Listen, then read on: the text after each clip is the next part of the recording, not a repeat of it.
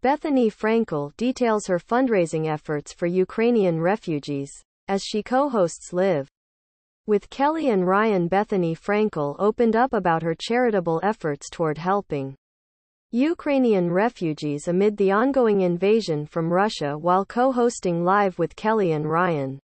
Tuesday. Frankel, 51, opened up on her ongoing humanitarian efforts to co-host Ryan Seacrest as she filled in for Kelly Ripa on Tuesday's edition of the ABC talk show.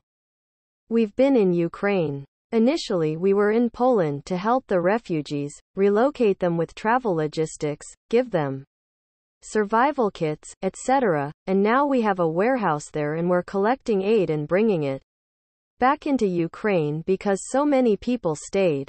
We've seen such a group of people that stayed. And there's no food for them, so we're going back in. The former Real Housewives of New York City star said she and her philanthropic colleagues have raised more than $4 million in cash. And we brought $10 million in aid into those countries, so it's pretty crazy.